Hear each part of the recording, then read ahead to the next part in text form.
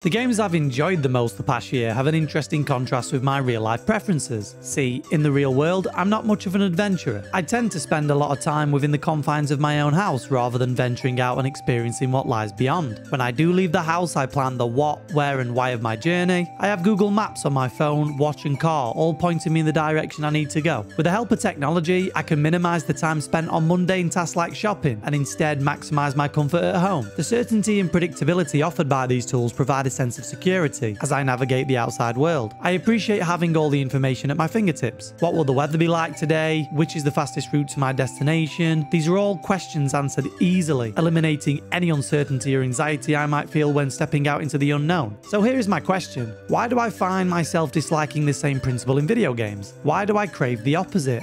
Where is the beauty in getting lost? When we talk about getting lost in video games, it's important to consider the definition of the term. Looking at the definition of lost, a quick Google search gives us this: unable to find one's way, not knowing one's whereabouts. However, when it comes to video games, I believe we can take some liberties with that definition. In good game design, even if we feel lost at times, games usually provide slight nudges in the right direction. This can be achieved through clever level design, immersive sound design, or even the use of colours and patterns that the game has taught us to gravitate towards. So, while we may experience a sense of being lost while playing games, we often find our way in the end. Getting lost is often just the beginning of the gameplay loop, leading us to overcome obstacles, solve puzzles, and ultimately find the right path forward. For me personally, what doesn't make me feel lost in a game is when it relies heavily on minimaps and navigational UI elements like arrows or built-in GPS systems. Now don't get me wrong, games that utilize these features aren't inherently bad. In fact, many of them are great experiences. However, they do tend to sacrifice the sense of getting lost and the joy of self-discovery, which is the main focus of this video. My first point in how these games help you enjoy getting lost is when they succeed in barely holding your hand. So what truly gives me a sense of wanderlust is when a game captivates my curiosity through its immersive environment or unexpected events which offers a gentle nudge to set me on my path, while leaving the journey ahead entirely in my own hands. The Legend of Zelda Breath of the Wild embodies this sense of freedom and exploration. Quickly into the first tutorial-like area, you find you are tasked with a quest of stopping Calamity Ganon to save Hyrule, and once you leave the Great Plateau, the world opens up before you. The game allows you to confront Ganon head-on from the start if you're in a hurry, but unless you possess exceptional skill, success is unlikely. It is at that point you must embark on a personal journey of growth and development, traversing the vast landscapes of Hyrule. While the game provides a handful of main objectives, most of which are to free the 4 Divine Beasts to help you in your fight with Ganon, accomplishing these quests still doesn't guarantee you victory. It is here where the game forces you to go places it hasn't even told you to go. It is up to you, the player, to discover hidden shrines scattered throughout all of Hyrule, obtaining spirit orbs to increase your strength and abilities. With only subtle hints from NPCs, these shrines are found through the sheer joy of self-discovery. As you step out of the Shrine of Resurrection, the sight of Hyrule's expansive skyline, adorned with the perfectly placed points of interest, entices you to explore every mountain, traverse every road, and uncover every secret. The game injects this curiosity within you from the very beginning, creating a yearning for adventure into the unknown. The sheer size of distant mountains and the vastness of landscapes make them feel like uncharted territories, and initially might make Link feel small and insignificant in comparison to what is ahead. However, for me, as there isn't anything stopping you from going to explore, this only intensifies the sense of embarking on an extraordinary and unfamiliar journey. Recently, I played through Breath of the Wild for a second time, this time in Master Mode, a more challenging difficulty introduced through the DLC. Even though I had played a good chunk of the base game previously, I knew there were still unexplored places and hidden shrines waiting to be discovered. During this playthrough, I decided to turn off the minimap, utilising the HUD setting on Pro Mode. I found this choice made the experience even more captivating than before. Without relying on the minimap to anticipate what lay ahead, I found myself looking forward to focusing solely on my senses. What could I see and hear rather than take a peek at the minimap every other minute? This led me to embark on countless accidental detours during my journeys. I found myself acutely aware of my immediate environment, attuned to the subtle details that might hold hidden treasures. Master Mode transformed the game into more of a survival experience, where even encounters with seemingly insignificant enemies like bokoblins could become life-threatening if unprepared. While some might find this aspect frustrating understandably, I embraced the challenge and dedicated myself to traversing the land with greater caution. If I spotted a group of deadly enemies blocking my path, I would take a detour, taking the unconventional route, and most of the time, this resulted in getting lost or losing my way. However, it was during these detours that I often stumbled upon the new Koroks to uncover and hidden shrines to conquer. I was constantly rewarded for just exploring and getting lost. In Breath of the Wild, what may initially appear as the unconventional route soon reveals itself to be the true essence of the game, a testament to freedom and beauty of forging your own path in an immersive and dynamic world. One of the most remarkable examples of a game that refuses to hold your hand is Outer Wilds. This game, which I must admit is probably my favourite game, transcends the boundaries of traditional gaming for me. Outer Wilds has been the subject of extensive discussion on this platform, with many recognising its incredible design. For this video, I want to focus on the unique approach this game takes to guide you and push you forward without holding your hand. I will keep this discussion about Outer Wilds as vague as possible to avoid any spoilers for those who haven't played it yet, and I am also planning a video later in the future for a deeper dive on this. Anyhow, as the developer Mobius Digital introduces Outer Wilds, they present you as the newest member of the Outer Wilds Ventures, a fledgling space program embarking on a quest for answers in a mysterious and ever-changing solar system. Apart from a thought-provoking event during the tutorial, you only have to encounter one mandatory dialogue sequence before you are free to explore. While the game may offer suggestions or intriguing hints to pique your curiosity, there are no explicit instructions like go here or complete this quest in this specific place. The game presents its vast setting and then releases you to venture into the unknown. Without any directions or map markers, your curiosity becomes the driving force that propels you forward. You know little about what lies beyond the atmosphere of your homeworld, Timber Hearth, so aimless exploration becomes the essence of the experience. Outer Wilds intentionally promotes minimal handholding when it comes to progressing through the game. Your progress hinges solely on your own acclamation of knowledge and understanding. There are no unlockable items or abilities to assist you in advancing, and unraveling the mysteries of Outer Wilds is solely reliant on your willingness to get lost and the revelations that accompany finding your way. Similar to Breath of the Wild when you see Hyrule's skyline as soon as you leave the Shrine of Resurrection, in Outer Wilds you just need to look up. The first time you open your eyes, you see the celestial bodies moving and living across the sky. Not only are they places of interest, but these places and planets are clearly not sitting waiting for you. They chart their own course and they leave it up to you to go and explore them, creating that early sense of wonder. However, the experience of the game is not as straightforward as you being lost and then you're suddenly found. Rather, you find yourself entangled in a web of subtle hints that reward you for every exploration, regardless of where you start or which path you choose. It's these small rewards and nuggets of information that you get. It's just one of those games that you don't know when to put down. Everything about it just leaves you wanting to overturn every stone and make sure nothing is left lost. This is similar to Breath of the Wild, in which you are almost guaranteed a new shrine or Korok by just aimlessly exploring. Outer Wilds thrives on this non-linear approach, making it highly unlikely that two players will ever have the same experience. This unique aspect also explains why many people enjoy watching others play Outer Wilds, as it allows them to witness the unfolding of the game through a fresh set of eyes. Personally, when I watched my wife play the game, it wasn't the satisfaction of them overcoming a challenging platformer or defeating enemies, stuff that has captivated my attention before. Instead, it was the joy of seeing where they would go and how Outer Wilds would begin to unravel for them. Each playthrough, even if it seemed they made little progress, led to those little rewarding lightbulb moments that enriched the experience and kept them wanting to learn more. Experiencing Outer Wilds both firsthand and through my wife's playthrough were all unforgettable experiences. Being lost in this solar system and slowly finding your way is one of the most rewarding experiences I've had in video games so far. Like I have already mentioned, I'm not going to delve too deeply into Outer Wilds in this video, as I believe it is a game that demands to be experienced firsthand. If you haven't played it yet, I strongly urge you to set everything aside and immerse yourself in something truly extraordinary. Outer Wilds challenges conventional game design, embraces player curiosity, and provides an unparalleled journey of self-discovery within its captivating universe.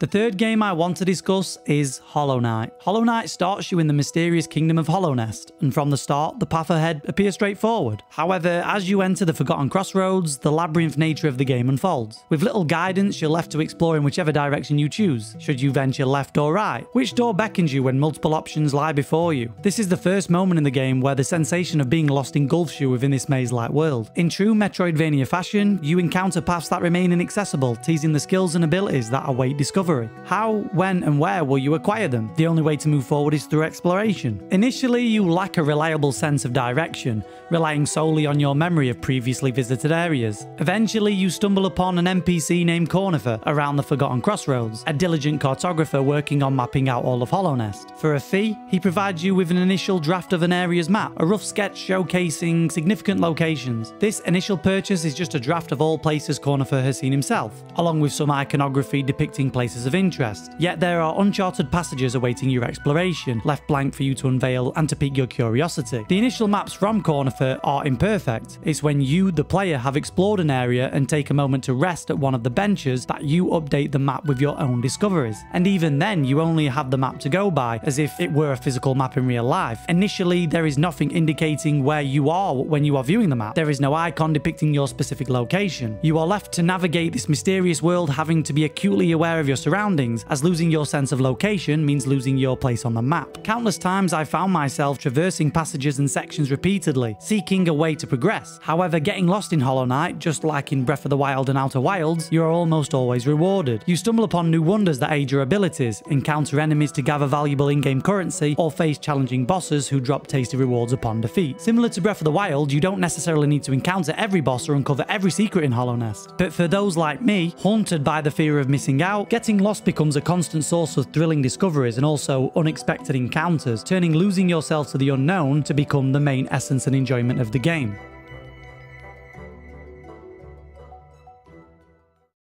My next point in how these games help promote the feeling of getting lost is in their music. Not only the quality of the music, but how they are used in-game to maximum effect. In The Legend of Zelda Breath of the Wild, the presence of music is few and far between, allowing it to make a profound impact when it does emerge. As you traverse the vast expanse of Hyrule, you may catch fleeting hints of a piano melody, sweeping slowly in and out of your journey. It is during the night, however, that the music can take on a contrasting tone. Around Hyrule Field at night, the familiar notes from before are similar, but sharper, creating a sense of deja vu, but with an underlying unease. The visual shift to darkness combined with this tonal change keeps you on edge. Although you may have felt safe in this location before, the music now disrupts your sense of security. The Hyrule Field night theme demonstrates a captivating tug-of-war between major and minor tones, refusing to settle into one definitive mood. This musical uncertainty perfectly mirrors the essence of getting lost. It disorientates you, removing the comfortable certainty of your surroundings. The music, much like my own emotions while exploring Hyrule Field at night, never finds a comfortable place to rest. Even the other field areas, such as the desert, snow and volcano areas, have their own distinct musical compositions. These pieces feature long, drawn-out melodies that mirror the vastness of the landscape they accompany. They never seem to reach a definitive conclusion, perpetually lingering in uncertainty. It's as if the music itself is lost, unsure where it began or where it will end.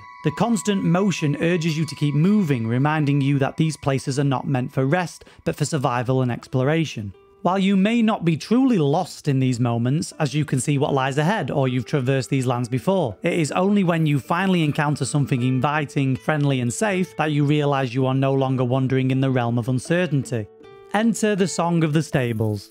As the gentle melody gradually fills the air, a sense of relief washes over you, signalling the presence of safety. The fading in of this music as you edge closer reassures you that you are approaching a place where you can finally rest. It is a moment where you are no longer lost. You can collect your thoughts and prepare before you venture out into the wilderness again. In these moments, when the stable song fades into existence, you feel as though you had previously been in a state of limbo, navigating through no man's land. And even though exploring the wild reaps its rewards in Koroks and shrines, hearing the unexpected melody is always a welcome feeling. The same effect extends to the village music tracks scattered throughout Hyrule, which provide a comforting and familiar backdrop for the bustling activity and sense of community found within these settlements. It is within these village and stable tracks in which you truly feel that beyond their boundaries you may never truly be somewhere familiar. This reminds me of yin and yang, the concept that opposite forces or principles are interconnected and interdependent. With this concept, you can't truly feel happiness without experiencing sadness in life. In this case, would you feel satisfaction of finding and hearing the stable song in the distance if we didn't feel unsafe and lost while hearing the music of the wild areas of Hyrule?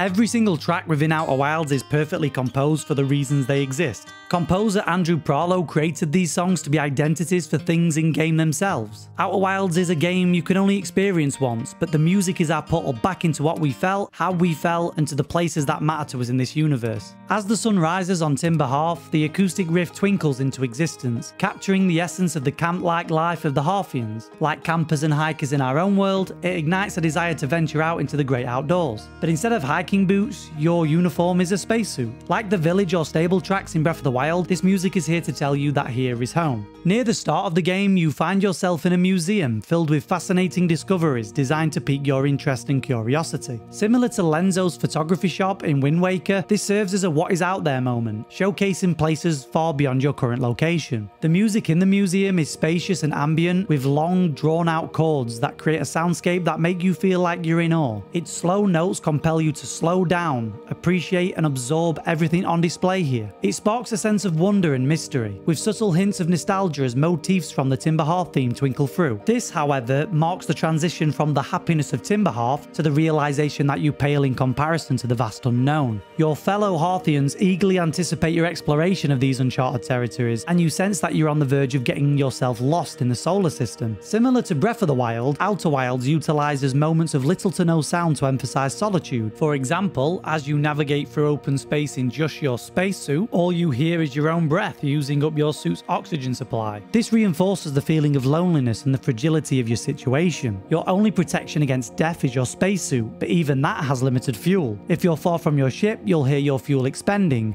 followed by your oxygen. In such moments, even if you can see distant locations, you realize that you are lost in the vast expanse of space. The silence becomes deafening, heightening your sense of isolation. These moments, which are almost silent, happen often, but you are equipped with a tool that assists in navigating the solar system. That tool is called the Signal Scope. This device picks up signals and sounds from across the solar system. Floating alone in the void of space with nothing but your breath as company, a press of a button brings the Signal Scope to your hand. By pointing it in different directions, you can detect sounds and songs that you will soon find soothing and songs that mostly define the essence of Outer Wilds. Each instrument has its place and purpose, contributing to the overall experience. When you lose your way or lose track of your objective, you can always find a sense of safety by using the Signal Scope to determine the direction from which the music resonates. I may have felt exhausted from dead ends or incorrect assumptions. Maybe I found myself in an uncomfortable place. Maybe I just felt lost. In these moments, I remembered that I could just forget my immediate situation and just point my signal scope towards the stars. The sound of a banjo melody or the whistle from a distant friend reminded me that, despite the vastness and isolation, I was never truly alone.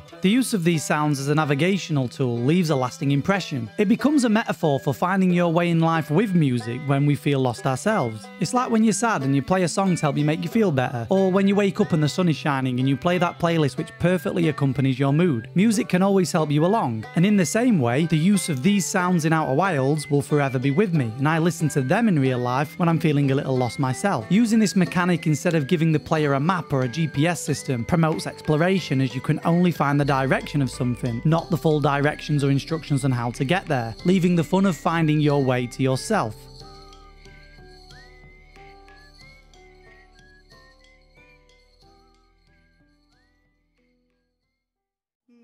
For the last part of this video, let us revisit Hollow Knight and its use of sound to amplify the risk and reward of player exploration. We have already discussed Cornifer, our handy cartographer who provides us with drawn maps of Hollow Nest. Not only does he provide this essential game mechanic to help us on our quest, he also provides us with something else.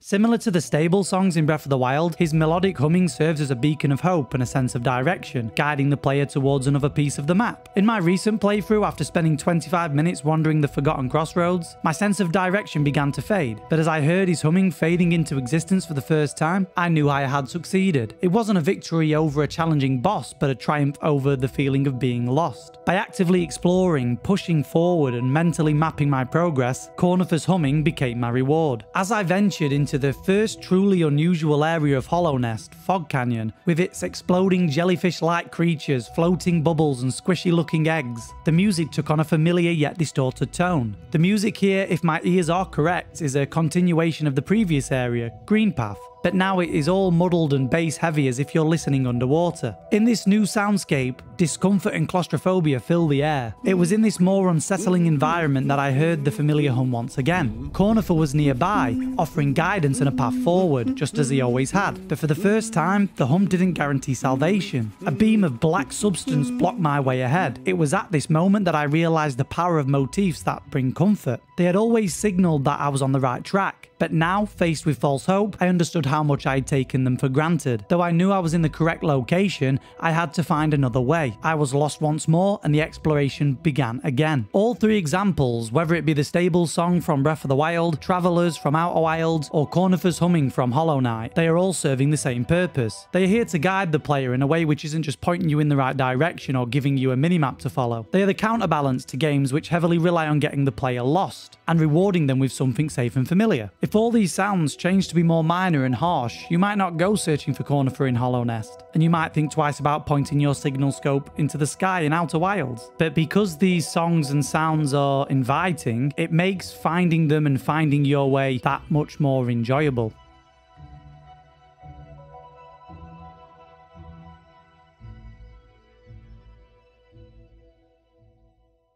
Do I always seek to get lost in every video game I play? The answer is no. I enjoy playing most video game genres, and getting lost in many of them would be a frustrating experience. This video isn't about convincing you that games centered around exploration and self-discovery are superior to those that lack these elements, but more so understanding why these mechanics in games can be such a rewarding experience, even though you may hate the same feeling in real life. I think it's just games that successfully let you wander aimlessly and make you feel like it's worth your time are some of my favourite games. Merely being open world doesn't automatically make a game appealing to me though. There are many open world games that I would have enjoyed just as much if they were more linear experiences. I feel these games I've spoken about all do similar things. They all require exploration and going off the beaten path, and at the same time make it feel rewarding. The way they get you from A to B in unconventional ways also helps drive the feeling home even more. I just love how Outer Wilds leaves you subtle hints to follow and also gives you a device where you can follow sounds as an indication of what direction may be the right way. Hollow Knight forces you to aimlessly explore to unlock the luxury of having a map. Breath of the Wild is just crafted in a way where the points of interest and shrine you need to discover are scattered all across the world, meaning that you aren't punished for throwing planning and certainty into the wind and just following your feet. All the while, these games have masterfully crafted soundtracks and soundscapes to enhance your experience. Are you lost in the snowfields of Hyrule? It will certainly feel that way, with spacious, cold, trembling-like ambience to accompany the area. Have you finally found Cornifer in a new area of Hollow Nest that you've been struggling to get through? I'm sure we all feel that elation when hearing that sweet hum, which wouldn't be such a sweet feeling if we wouldn't have been so invitingly lost beforehand. Obviously, the games I've spoken about and others like them are crafted in a way which makes getting lost just simply fun. So, trying to truly answer the question of where is the beauty in getting lost, for me it's a personal one. It involves not only understanding how these games invoke and encourage the feeling of being lost, but also examining my own reactions and what these games do to me. One key realization is that when I play these games, I can truly focus. I often struggle with attention and hyperactivity. During my working hours, I can't fully focus for too long, and I struggle to keep track for large periods of time. I struggle to get myself to watch films which feel too long, as I don't want to get restless halfway through and spoil it for those I'm watching it with. However, when I play a game which sets out to get me lost and rewards me for it, I find myself truly focused. I get lost in my immediate environment. I am making mental notes of where I am, where I have been, and where I think I'm going. I'm attuned to the sounds around me. I'm excited to uncover what lies beyond each corner and over every mountain. By surrendering myself to the game, I forget about everything else and simply just play. Now, you could argue that the same level of focus could be achieved in any game we enjoy. For example, I love puzzle games and I get the same sort of reaction from them. Put a copy of Tetris in my hand and I can concentrate for hours. But playing these games just seems to hit differently in this respect. The way they utilize music to invoke feeling of safety and direction extends beyond the confines of the games themselves. Whenever I feel anxious outside my home and need to escape, I can put on noise-cancelling headphones and immerse myself in the Traveller's theme from Outer Wilds. Instantly, I am transported, pointing my signal scope into the vast expanse of space, reassuring me that even though there may be distance, I'm not alone. I can play the Tarry Town theme from Breath of the Wild, which instantly brings me back to the feeling of being home. If I had to live anywhere in Hyrule for real, I would choose to live in Tarry Town, and I fondly recall stopping by during my journeys through the Akala Highlands. These soundtracks will forever serve as a comforting refuge when I feel lost in real life. as a result of the same way they are utilized in the game. I often give myself a hard time in real life if I'm procrastinating and wasting precious time. I feel like I should always be doing something productive. Going off script and exploring in a video game is just that. You are diverting from the path of least resistance to your goal, but instead of the real life anxiety of wasting time on distractions, these games in particular gave me a sense of time wasted on a distraction isn't time wasted at all. And I think that this is something we easily forget in real life. Sometimes a little detour from your own goals can be an effective use of your time, even if it's just including rest and recovery. Does realizing all this while writing this video change how I will act in real life? Will I stop planning my routes and planning ahead and leave certainty by the wayside?